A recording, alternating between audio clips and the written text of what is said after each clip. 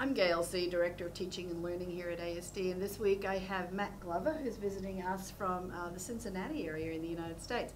Matt has been with us, I think this is your fifth visit? Fifth time, yeah. Fifth time now. And so I'm going to ask Matt to explain to you what he's been doing here for us, with us this past week. Yeah, and it's been, first of all, it's been so nice to be back. It's so different when I'm working in a school, and I work in lots of international schools, but when I'm in a school that I've been at over time, it's such a different conversation than when the first time I'm someplace. Right. So it's so nice this week. We've really been thinking about supporting individual students in teaching writing. And so in particular, thinking about writing conferences, which are those old conversations we have with students where we're really at the heart of teaching, where I figure out what exactly do you need as a writer. It's the most individualized teaching that we have, and the most challenging teaching that we have, because it's in the moment thinking. It's that thinking that right now I have to decide what I'm going to teach you, which is very different than whole group instruction. Right. And so this week we've really been thinking in particular about one little part of that, thinking about how do we best teach children in a conference. Because we always want to be thinking about that difference between just telling them what to do in their writing, reminding them what to do in their writing, correcting. We can do all those things, but none of those things are really teaching. And what we want to make sure that we're doing is that we're really showing the child how to do something. So this week we've really been thinking about the teaching part of the conference. How do we really show a child how to do something so that it impacts their writing? And you've been doing modeling some of that work in classrooms, and we've had our teachers and our principals and even our director coming in and watching what you're doing as a model, and then what happens? Yeah, and then teachers are trying that out, and so it's, again, what's so nice about coming back someplace is that like when the first time I was here several years ago, we were just kind of watching and trying to figure out what this all looks like. But now it's much more, okay, let me just show one thing, and now we'll flip the role. So now then I'll do the first conference, but then the teacher's doing the second one, and we're coaching into it. And even then, it's not just me watching and coaching, it's really, let's think together through this. But it's a little different when the teacher takes the lead on that. Right. A little bit more of a risk to be able to do that. And teachers have felt very comfortable saying, oh yeah, well, it's just, we're thinking together about our practice as teachers. And so we can think that a little differently when the teacher's taking the lead on it rather than I am. And so then I'm doing some of that coaching into that. So we'll pause midway through, we'll talk about what we've seen, we'll talk about what are we thinking we might teach, how might we teach that in particular this week we've been thinking about. But it's a very different collaborative kind of model in thinking about how do we become better teachers rather than, okay, just watch me do it, it's let's think through this together.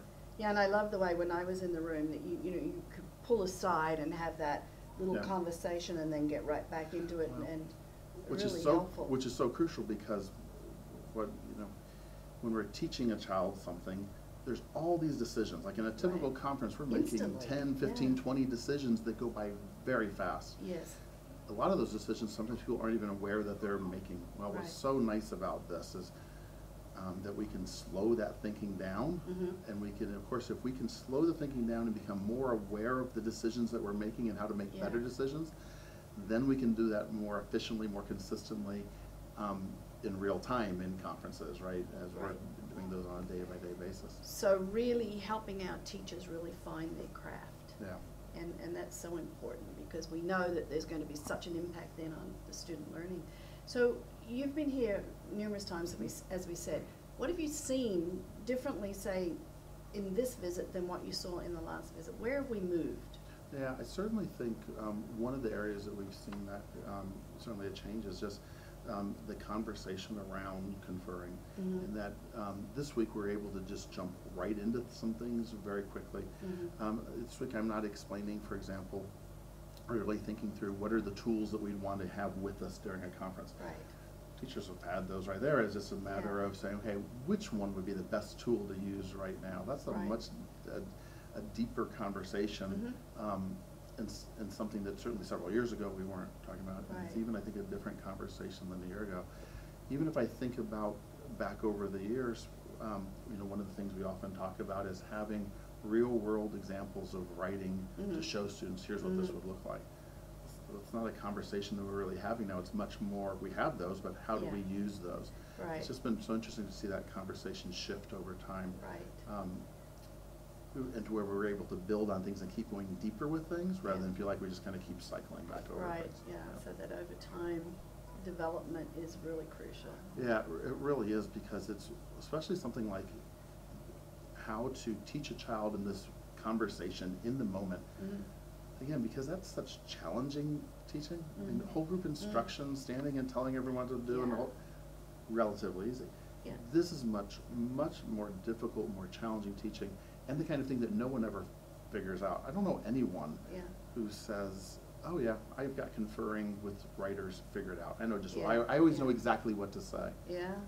It's not so that kind dynamic. of teaching, right? Yeah. Because it's so in the moment. Yeah. And so that's why we spend so much time thinking And and I trying to get love better at that our that. teachers are so willing to put themselves out there and be risk takers and have a group of their peers watch them as they do it and debrief with you about what they did. And I think that's so and I think their questions are so different Yeah. too. I mean, we're getting questions this week that we didn't get a couple of years ago, right. right? But as we see teachers thinking evolve and think about these things differently and deeper, just the questions that people ask are different. And of course, what's nice in a school like this is there's such a climate of, oh yeah, we can all ask these questions where we don't need to have all the answers. Our whole job is to be figuring out how to get better and better at that, which is just such a testament to the culture of learning in a school like this. And nice that, you know, we do have new teachers joining us every year, and then, you know, bringing them into the conversation, letting them see what it looks like, and we're able to differentiate